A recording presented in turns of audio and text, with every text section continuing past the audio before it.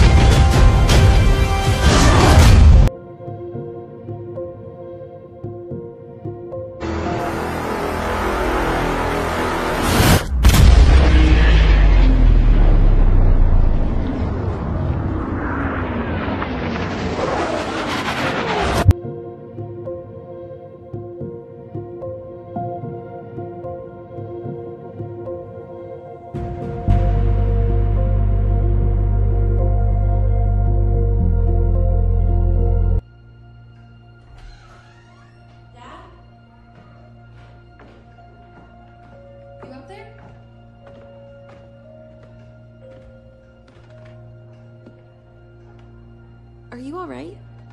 We're ready for you to cut the cake. Wow, these are incredible. Yes, it was an incredible time.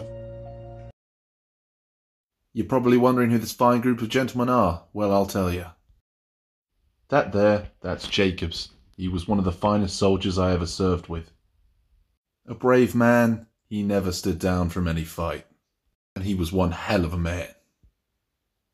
Hey, what's up, you apex sweating slag? It's good to see you, Scriven, you old dog. I'd first served with Jacobs in the army, but then he sent me a request to join the Tank Corps, a new program they were launching in 1916. How could I refuse? I'd been driving cars all my life.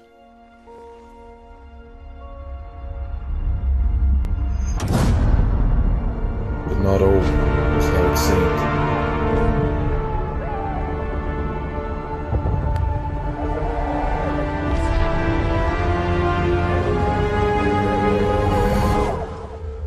Scriven! Sir. Townsend. Come on, you miss all the fun. Where the hell is Jacobs at? He owes me money. Yoo-hoo, Fraudy, where are you? I beat you fair and square at poker, my friend. Don't worry about me, sir. I'm ready to do my bit for king and country. Listen, son, you find forward and reverse when you're told you'll do all right for me. Grab those, would you? Come and meet Big Bess. Woman of your dreams. Woman of my dreams? Dua Lipa, is that you? She was damn beautiful. Black Bess. And our new driver, boys.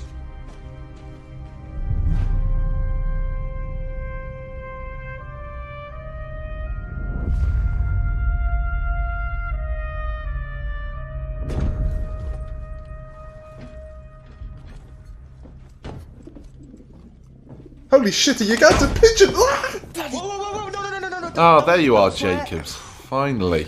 Looking after pigeons, I see. A new pastime of yours? Good to see you. Yeah, well, I thought I'd stage my own coup, you know. Mind your business, Manus. Welcome to the Tank Corps. She'll look after you, yeah? Don't worry, bro. We've got the chemistry of Dumbia, Nabarbo and Jovinio. Nothing can stop us. Our orders are to punch through the German line, destroying artillery positions as we go. Jacobs? Yes, sir. Oh, Christ, that's heavy. RT to go forward? Lads, we'll advance on the French town of Cambrai, where I have been assured there is wine, women and song. So you should enjoy that. Right, Scriven's on kick-off. Can't mess this. We were a fine body of men, brought together by the greatest of teamwork. Fucking hell, Scriven, get it! Grip, you fucking Do your tits! jobs, take care of each other. Even in the early days, I'd have taken a bullet for any of them. May the Lord have mercy on our souls. Our mission was to push back the German lines and make it to Sergeant Edgley, a famed medic. We'd need his skills here. Oh Christ, not that old buffoon.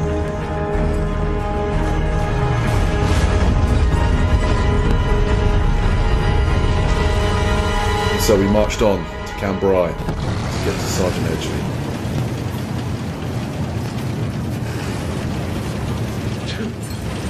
The damn bird is shedding.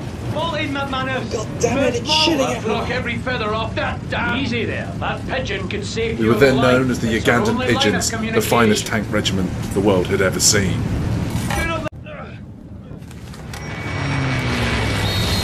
Get out, boys, some room. That's our cue. Go ahead. Over the top, you scraps! As that dreaded whistle sounded, we knew this could be over before it even began. Those guys be for nothing. Move. They got one of ours. I sprint. Try. Black Bess smashed through the opposition defences like a barbell on FIFA 14 across the goal from the halfway line. But there was one huge problem. She was mechanically unstable, perhaps ahead of her time. It didn't really hit us until we made it to the very top of the hill. Load the guns, goddammit, load the guns!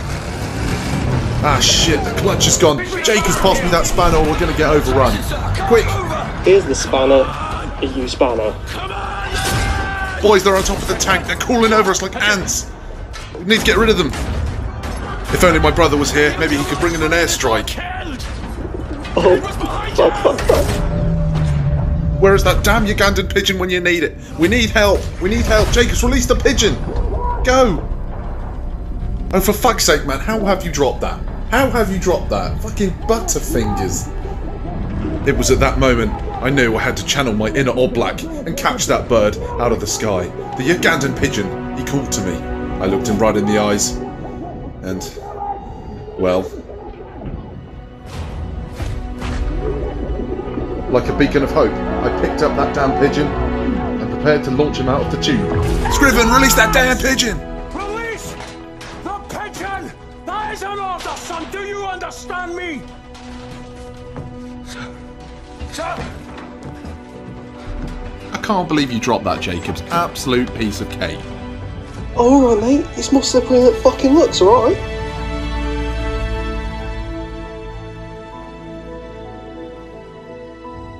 That Ugandan pigeon was our only chance. Without artillery support, we were sitting ducks. It needed to fly back to base with its limited walnut-sized brain and make it back in one piece.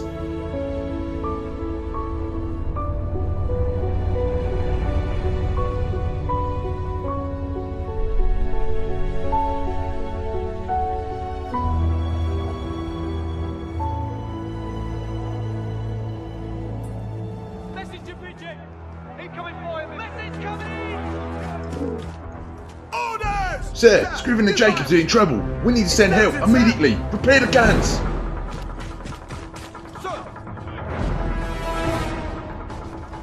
3, 6, 4,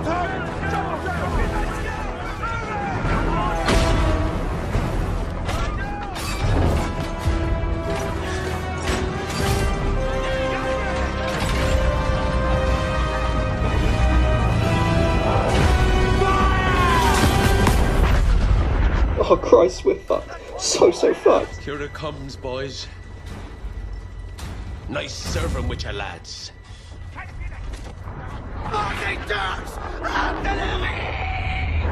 We couldn't quite believe it, but somehow that suicidal tactic had saved us. And we didn't even need Edgley for a revive. Unreal scenes. Our commanding officer had been hurt in the attack. He knew his time was up. He didn't tell us anything. And Black Bess was hurt. Hurt more than Edgley after the last FIFA update. Enough to make him uninstall the game. But our lives were still in danger.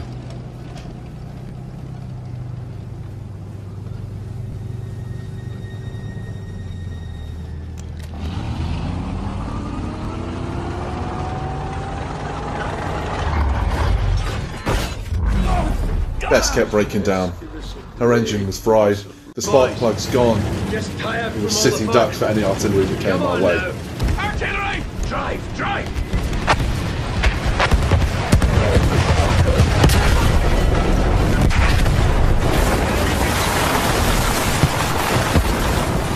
To Valhalla! Bess was broken, and myself and Jacobs prepared for one last stand. Come here, you fuckers! When I awoke, I only found McManus. Jacobs was nowhere to be seen. I'd lost him. Perhaps he was captured by the Germans, I don't know. It was all the days. Oi, sauerkraut, what the fuck have you done with my Icelandic brother, Jordan Jacobs? Yo, give us the tank right now. Is that a caustic gas grenade? Oh, looky, I'm going to go close to it and set it off. Sorry, Bess. Sanitate! Black Bess was gone. So was my hopes. I didn't know where Jacobs was, but I knew I still had to manage to get to Edgeley. Perhaps Jacobs would meet me there if he hadn't been captured by the Germans. Myself and McManus headed off.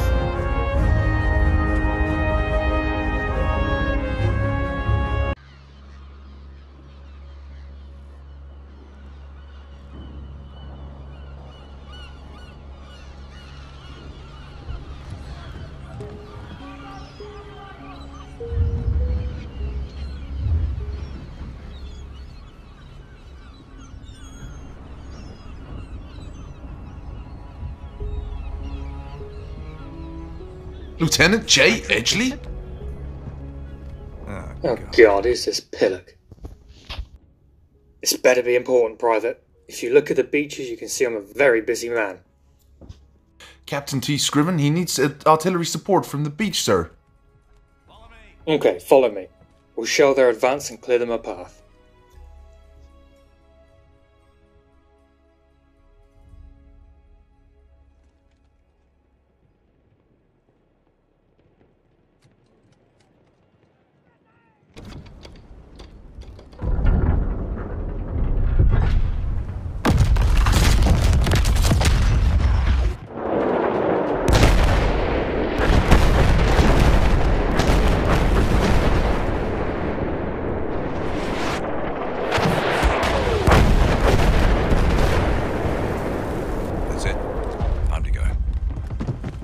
Where do you think you're going? With you. Level your gun. Every time I shut my eyes, all I see is lifeline. Beaches were overrun. Trenches filled. Lieutenant Edgeley was one of the best medics out there. He'd received legendary status from the British Army after his exploits at the Somme. Yes, hello, my name is Sergeant Gupta, and Edgeley was a great medic. He bandaged me up when I was really poorly. Edgeley fought in some of the worst places the war had to offer. The Battle of Passchendaele, the Battle of Mud. Yes. Sergeant Edgeley, best medic out there. I was there in both the Battle of the Somme and Passchendaele, and there he came running across the field with syringes. These battles had taken their toll on Sergeant Edgeley. He was never the same after Passchendaele. But he was still the legendary medic they all made him out to be. Thanks for getting me off that beach. Although, I'm not sure how I feel about you peppering your own men with those artillery support. You think I give a flying fuck who lives or dies? I'll just revive them. I heard you needed my men. I need your help. Fucking hell, what is it this time, Scriven? I've lost Jacobs. They've taken him prisoner. They've taken Jacobs? Our tank got ambushed, and they took Jacobs from the fight. We were overrun. I couldn't find him. I was dazed when I woke up, and I don't know where they've taken him. I'll send scouts. Luckily, some of Edgeley's informants had overheard German communications, saying that they were moving British prisoners to desert work camps at Sinai. It was our only hope. We formed a plan, but we'd need aerial reconnaissance and fighter support from my brother, a famed RAF commander.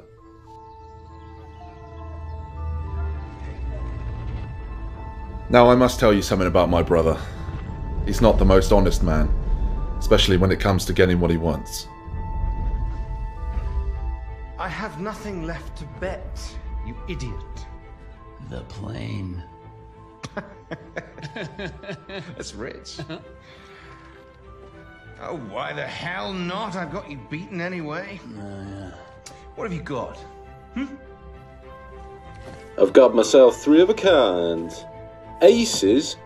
You jammy bastard. Wipe your mouth, Jamie. You just lost. Wipe your mouth with my fist in a minute. But you know, I'll be taking that plane anyway. What the bloody hell? You lost! I beat you! The thing is, Rackham, it's a very beautiful aeroplane, and you're kind of a jackass. I beat you fair and square, goddammit! Stay the hell away from my kite! Oh, you bastard! You can't do this to me! I beat you! I beat you! My name's The Clyde name's Jay Scriven. I'm a pilot and a gambler. I'm George Rackham! I'm George bloody Rackham! Listen to me! You bastard! Keep off my aeroplane! If you asked me to name my biggest fault, I'd have to tell you. I'm just not a very honest person.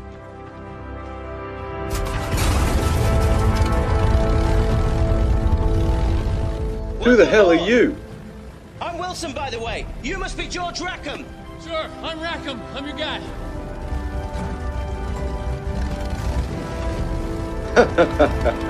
How did you fall for that one, scrub?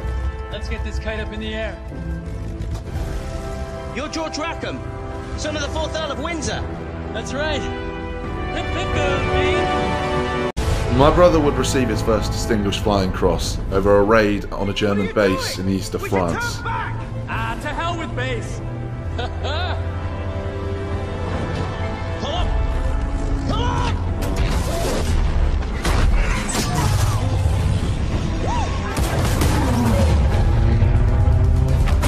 Take cover!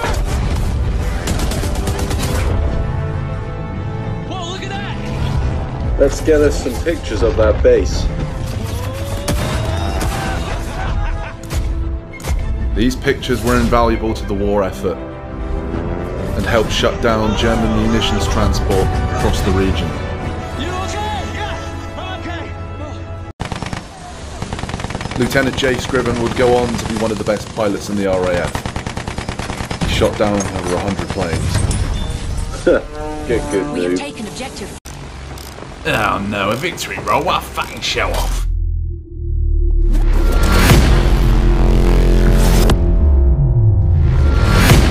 Just like shooting wild birds back home, kid.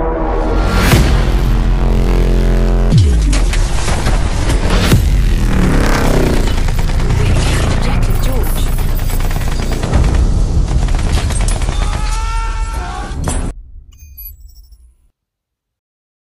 Lieutenant, your brother called. He needs your help.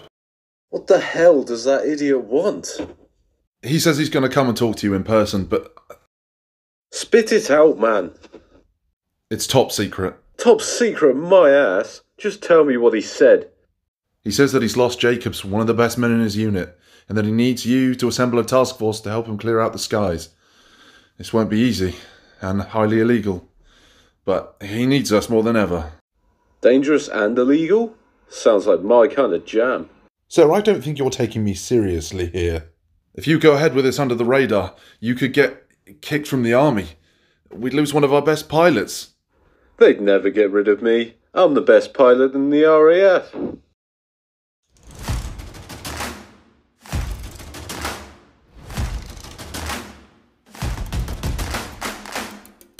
I sat there and waited for that plonker. Where's my brother? He better have the kettle on. I'm absolutely There you are, you old fuck. How have you been?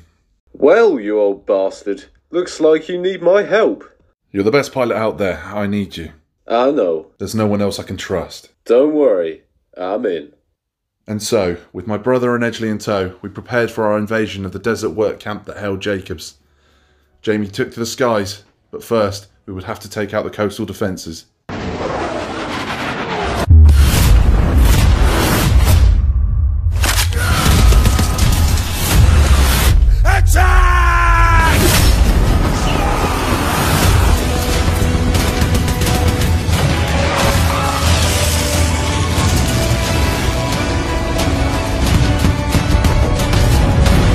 Okay, squadron, form up on me. We're going in.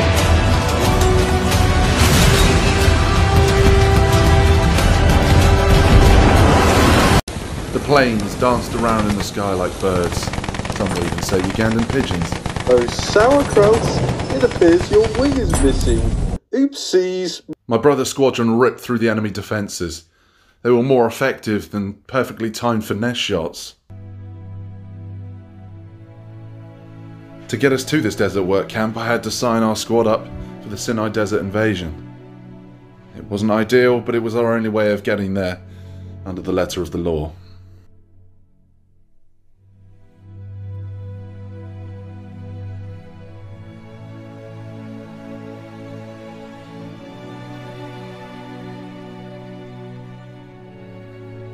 The plan was simple on paper. All we had to do was make it behind enemy lines, steal some intel on where they'd moved the prisoners, and fight out the rest of the Sinai battle. What could go wrong?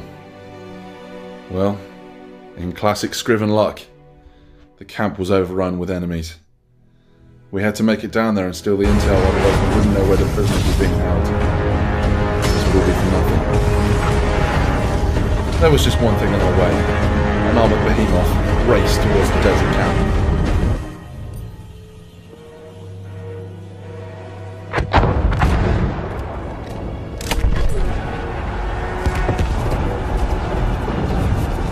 My brother took the skies, whereas myself and Edley's men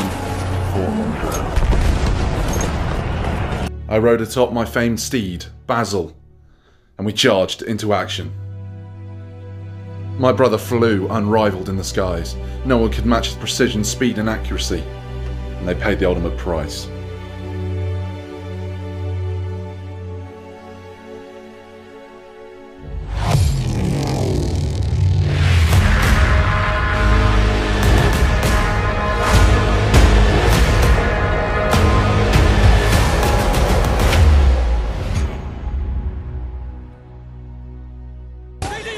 Actually, there was a small task force up into a position where we thought the codes were being held. Keep fighting, you lackeys. We need to find that intel.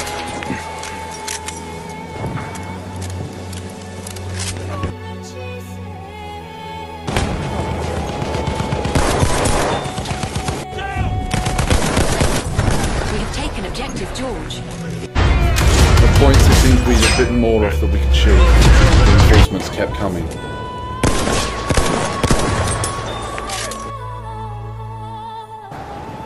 I managed to lead a small task force up to the right of the base, where in a chest we found a book containing the location of the prisoners. Inside was prisoner 06969, J. Jacobs. I had my man. Meanwhile, Edgley was fighting valiantly in the south side of the base. A sandstorm was setting in, and we lost communication with each other. We have taken objective. Follow me, men. We're headed back into that storm. Push them back.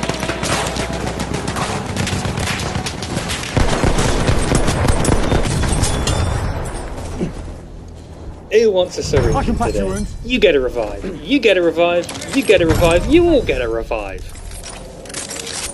A sandstorm was not enough to stop my brother, but it did stop a lot of our men, including Edgley. I never saw him again. Take cover, you donut. That day, a part of England died. A part of me died. We lost the best medic. You killed me off. Really? The medic. Good luck getting a revive now you're back. Oh, boo-hoo. Anyway, moving on. Back to that Vancouver rat Jacobs. Well, Intel had told us that he tried to make an escape attempt from the desert world camp. So, I set off on Basil to find him.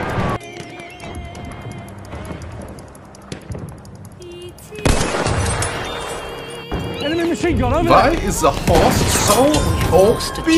I can't shoot it. Fucking there's so much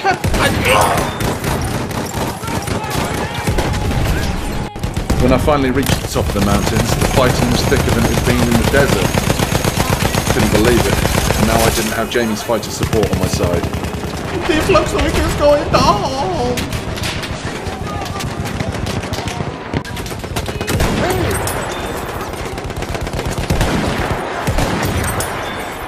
Even Basil was struggling. He was built like a brick shithouse like Akinfenwa. It didn't stop me though. I'd come this far. I wasn't stopping now. Pushed through the forest. The work camp was on the other side. Outgunned, outmanned, I fought to the very last stand. And they just kept coming. Over and over. I couldn't hold out forever, but hope spurred me on. But hope doesn't protect you against kamikaze tactics.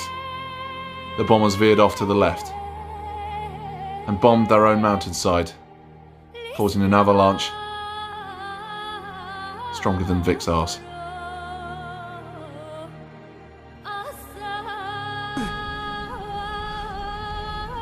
When I awoke, it was almost dusk. I could barely breathe. Ash filled my lungs. Dread filled my soul. But I'd come this far. Hope spurred me on.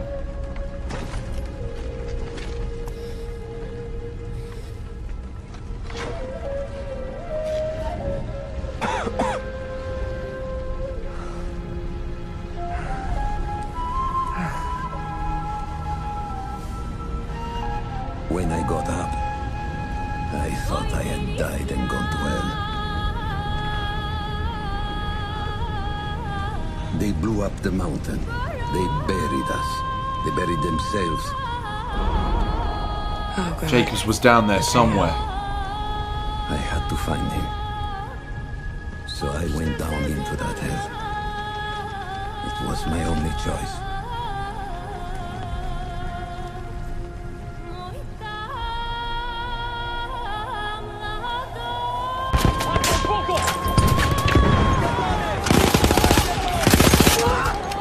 The war is almost over. I'm going to survive it.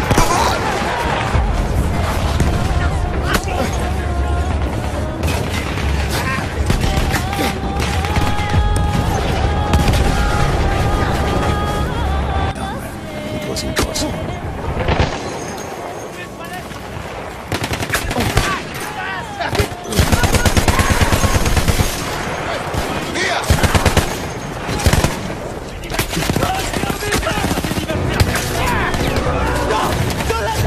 I finally made it all the way to the work camp.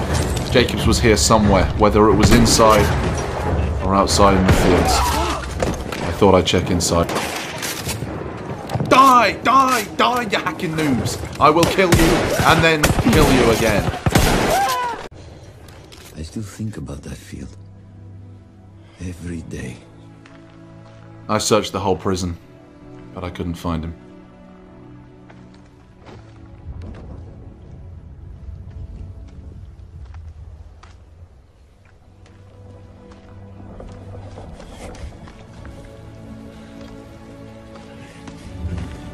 I'd almost stopped looking. I'd started giving in to the small hope that perhaps Jacobs had maybe escaped. And then... No! No!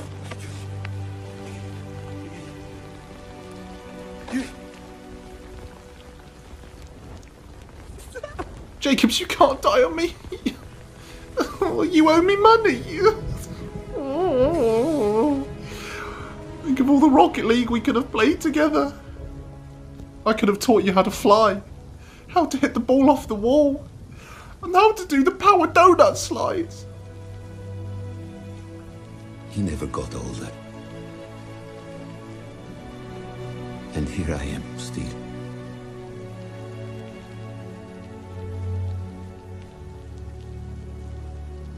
Who decides such things?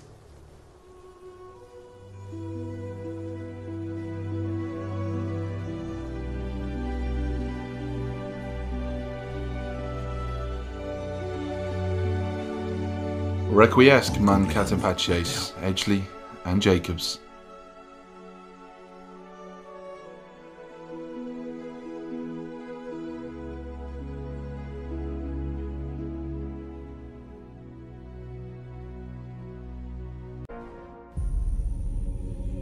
One day, all this will be over. The war to end all wars will be won by one side or the other. Guns will rust, grass will grow, and there'll be nothing left of any of this. The land will heal itself, as everything does in the end.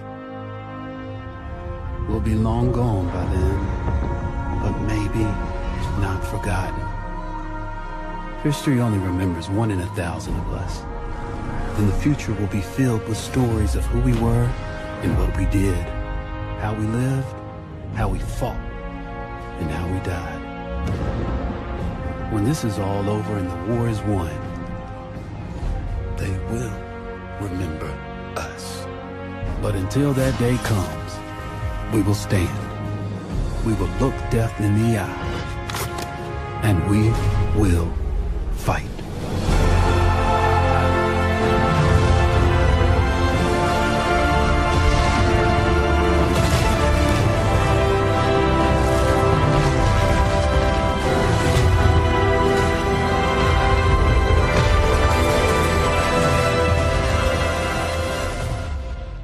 Now, you're probably wondering what happened to my brother, famed RAF Ace.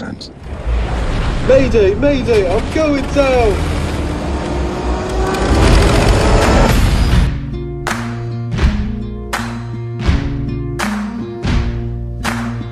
I knew I had to find him.